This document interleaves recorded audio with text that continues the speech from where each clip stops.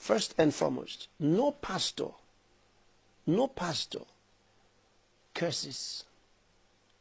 It is wrong for a pastor to curse a member of the congregation or members of the church. A pastor doesn't do that. And if you're a pastor and you did such a thing, you need forgiveness. You need forgiveness. You've done something wrong. It is terrible. He tells us to bless and curse not. We bless. He didn't give us the mouth to curse. We don't curse God's people. Do you realize when Balaam was hired to curse God's people? He was hired.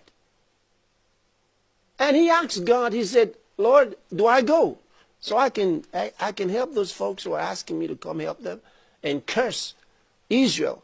God said you can't curse Israel because Israel is blessed. He said you can't curse Israel. In other words, it's not going to work. It will fail. You can't do it. It's wrong because Israel is blessed. That's what he told Balaam.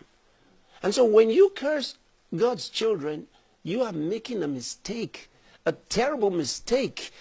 What happens? That means you're doing something that's coming to you. You see, because if you have faith in a curse and you say it against the child of God, because it can't work on him, and you've got faith in it, it comes back to you and works against you. See?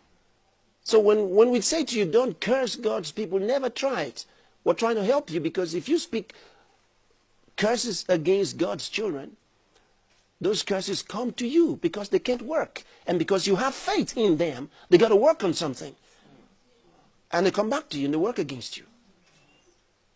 So you're in trouble for cursing God's children. So pastors don't curse. Pastors bless. We bless. We're sent to bless. See, we're consecrated to bless. We're anointed to bless. Glory to God. We're empowered to bless. I come to bless you, not to curse you. Hallelujah. Hallelujah. Thanks be unto God.